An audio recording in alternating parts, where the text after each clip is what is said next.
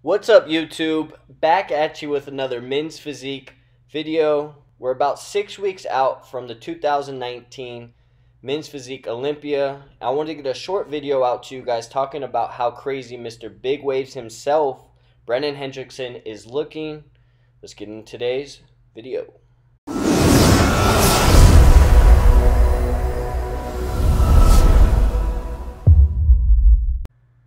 Guys, we're witnessing something very, very special this year. The 2019 season has been so freaking deep, but something special is happening with the champ right now. He is by far looking more 3D, more conditioned than any of the other top athletes in this division. Now in this video, which I believe is about 8 weeks out, I think he could have beat anybody in these previous competitions already, and he's 8 weeks out, excluded the 2019 Arnold Classic where Andre Ferguson brought a crazy physique, but he's 8 weeks out and he probably could have placed second at that show.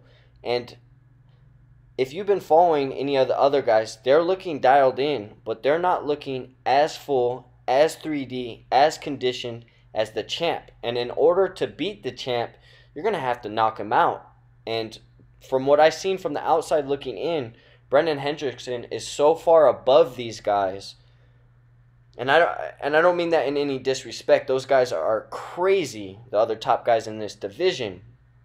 But just look at the separation between the delts, triceps, bicep. He's very, very genetically gifted in the chest.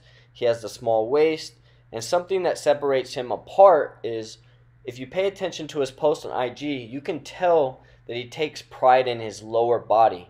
Now, I know they don't care about judging legs in men's physique, but there's something to be said about having a symmetrical physique, and I guarantee it's going to play to his benefit of having full legs in those board shorts and having quad sweeps and having glutes. It's going to give to the illusion of a smaller waist and a more balanced, symmetrical physique.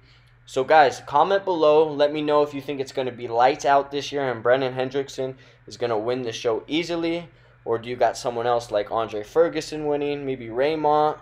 We got K-Ron looking crazy. George Brown is always in shape and always placing in that top 5 mix. We got Ryan Terry, which I believe he's coming off an injury. If you like this video, please hit the thumbs up button. Hit the subscribe button. I appreciate it. Until next video, fill out your board shorts. Thank you for tuning in. We out.